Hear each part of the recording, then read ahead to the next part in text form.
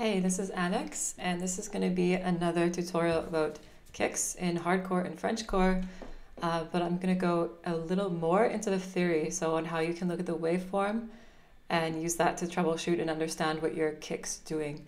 If you didn't watch the other two I did before that, it probably will make more sense if you do. I drew this diagram in the first one, and I'm using the same colors and basically the same kick in this tutorial as I did in that tutorial. So the pink here is the talk, the orange is the middle, and the yellow is the high, if that makes sense.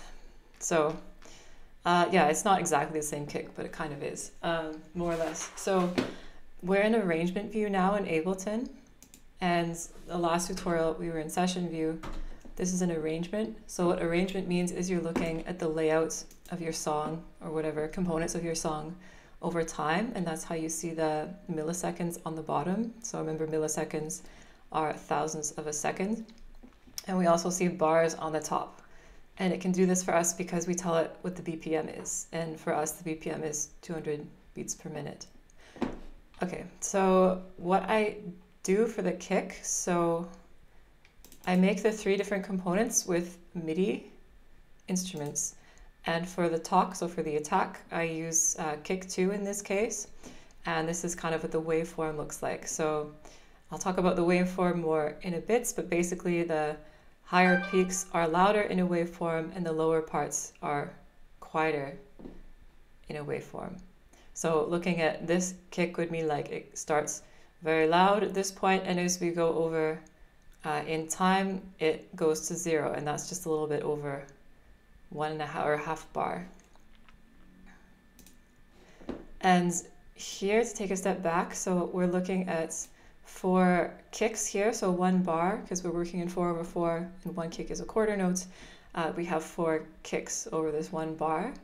And in the last tutorial, I discussed, so we looked at just the 1 kick by itself, but in arrangement view, it's easier to do this, and it helps you get an idea of how the waveform looks also over time, so you can see actually how it's playing out more and not just in a loop like you work in session view. Okay, so that was the attack. This is the mid. I have a Serum wavetable. So these are the 2 kind of sine wave combinations that are being used to generate the resulting audio waveform in my mids. And I won't talk about these yet, but this is Serum, so they're wavetables, so it actually uses a lot of different formulas to come up with this, these 2 waves, and then it combines them by oscillating both of them together. I'll talk about that later. In the high, I do something similar. So I also have Serum, and I have 2 waveforms, and those waveforms are made out of a wave table. So the last tutorial, we only looked at MIDI, but now I'm going to break it down into the waveform. So when I play it out from MIDI, it records into audio the way I have it set up. So this is like I send each of these tracks, into their respective audio channel. So instead of going to the master, they were going to these channels, and then they can record separately, and then I can look at their waveforms separately and make sure they're doing what I want them to be doing. I'm going to play it out for you because in one of my last tutorials, someone complained I didn't play the kick until like minute 22. So here's what it sounds like.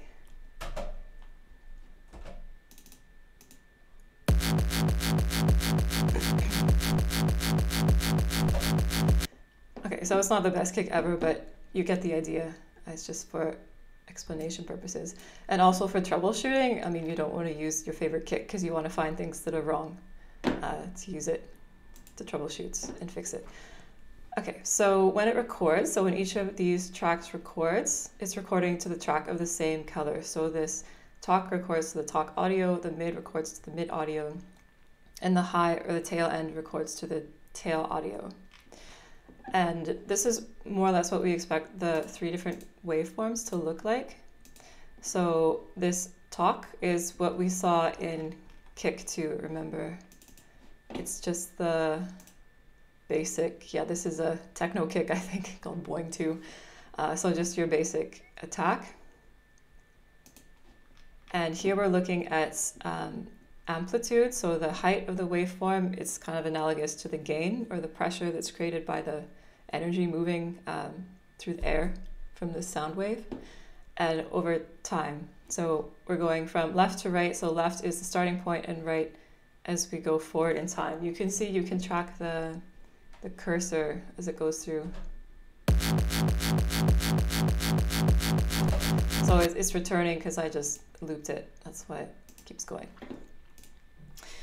Okay, so this mid audio is a little more interesting because this waveform is the result of these two waveforms oscillating against each other, so combined on top of each other from these two waveforms. But it's also compressed because I sidechained and compressed this part of my bass to the talk. And as I discussed that in my last tutorial, that's how you get the pumping effects in basically all EDM, and Frenchcore and hardcore is no different. So that's why we see the reduction in the gain here at the beginning. So that means that the waveform at the beginning is smaller than the waveform at the last part of this kick component. And we can see that because basically the waveform is smaller, meaning it has less amplitude and less gain, and you hear it more quietly. Okay, so exact same thing happens for the tail. So this is how the tail looks like, and we only want it in the last half of the kick because it doesn't do anything for us in the first half. If we put it in the first half, it just sounds really messy and it doesn't combine really well, at least in this case. And I have it going from low decibels to higher decibels. So that's how we see the waveform going from small on the left to bigger on the right. Excuse me. Because I also sidechain compressed it to the mid, which I talked about in the last tutorial. So I turned it off now because I was troubleshooting, but this is how it would look. So this compressor is on my high track, on the tail track, and I sidechained it with the mid. So anytime the mid plays, the high waveform gets compressed. And I also used some volume shapers on here. So that's kind of what you see this envelope like. And in arrangement view, you can do this quite easily. So this is the same as what I was doing for the LFO on the last example. So this means these tracks, so this talk starts playing to here, and then it gets quieter all the way from almost 0 decibels, so it's loudest, to the quietest. So here we stop hearing this kick. And the same for the mid. So it starts out almost at 100% loudness for digital loudness, and then it gradually goes to 0. And that's just so we can shape each of the parts of the kick.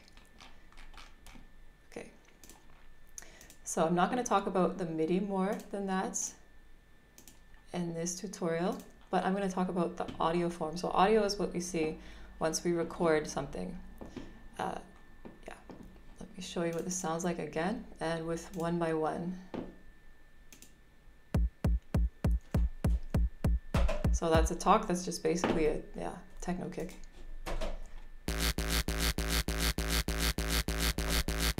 And this one is way more crunchy and excited because we had like that really crazy waveform and those wavetables we were combining. And it also has that pumping effect because it goes from quieter to louder within the one kick. And with our tail, we hear something similar.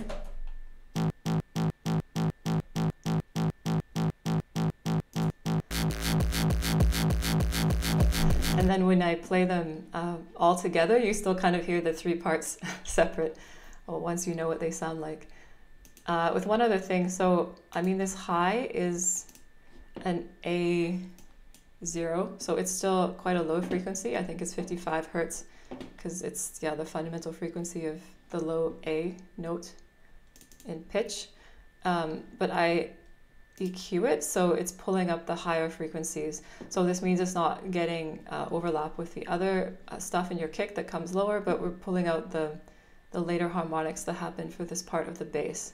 So it's still bass because it's still like a really low note you're playing as a fundamental frequency, but it like keeps vibrating up into these higher pitches, and this is what we want to capture with this shape here. And okay, now we know what these three things look like, and then you can record them again, and this is what your final kick looks like. So basically this, well, these are 4 kicks, but this kick is what these look like recorded on top of each other, and it's going to sound the same as if we just played the same thing as we were playing.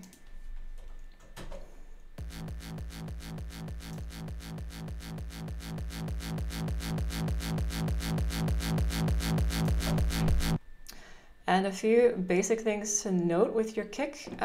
So I like to use like a reference kick to compare, also in the waveform. So this one I'm using a peacock kick to compare with. And with hardcore and Frenchcore, you want the kick to basically fill up that whole sound box. So like I showed you here, you want it to be like as loud as possible over the whole kick, basically. And that's what we see in both of these kicks. So in my reference kick, it's a Dr. Peacock kick, we see the talk at the beginning, the middle, and then that higher frequency harmonic saturated stuff on the right, and it sounds like this. Oh, I was doing something to that.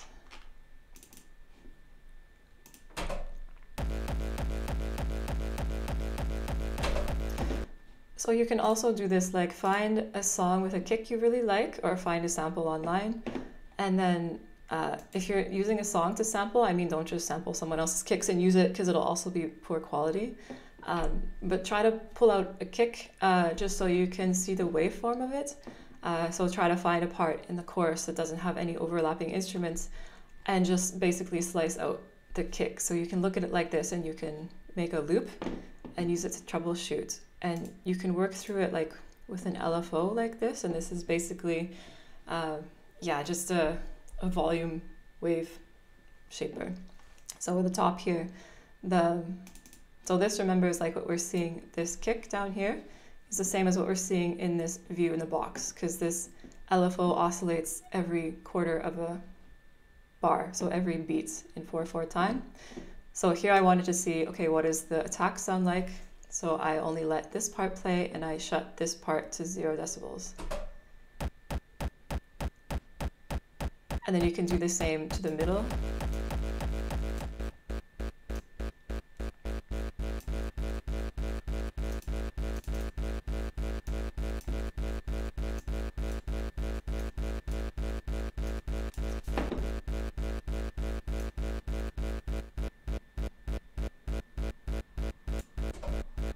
So that's more or less what the middle sounds like our orange track. That would be the equivalent. And then you do the same thing for the high.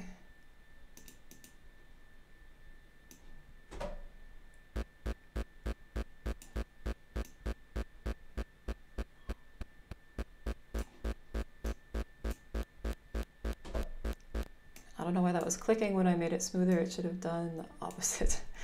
Anyway, so yeah, again with the high you have like a more stereo image, and you can add more distortion, whereas in the low you want it to be really clean. So if you work through a kick like this, you can really understand it helps you to understand what's going on in the different parts, and then you can decide what the sound is that you want to make, and then kind of see how somebody else has done that, or at least how the outcome of that looks when someone else did it. And then basically compare yours to theirs. I do a lot of like visual based stuff, so everyone says, yeah, don't rely on your eyes, rely on your ears, especially for music production. But for me, it's also important to see like how it looks, because I understand a lot better when I understand, what's going on in a way you can represent visually. And then I can translate that to what I'm hearing, and then it helps for me to, make better music. Okay, so I'm going to keep this tutorial short, and I'm going to do a follow-up one where I go more on the theory of the waveforms, more in depth. One more thing, so say I told you this high here was quite low, so this was a A0, and you're not hearing it because it goes to that audio track. It doesn't go to the master. So if you make it into 2 octaves higher, where is it? Okay, so this is an A2 here. So I think this is hitting, what, 220 hertz. It influences the sound quite a bit.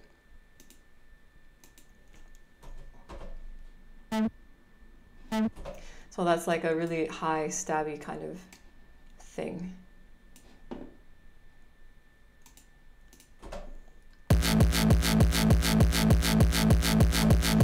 And now I'm just playing around with it. So I took off this tail here. I took off this A0 note that we were playing for the tail, and I turned on the A2 notes that we were playing for the tail. And you can just see what the difference sounds like and also see what the difference looks like. So here we have higher frequencies, so we're going to have a more excited waveform.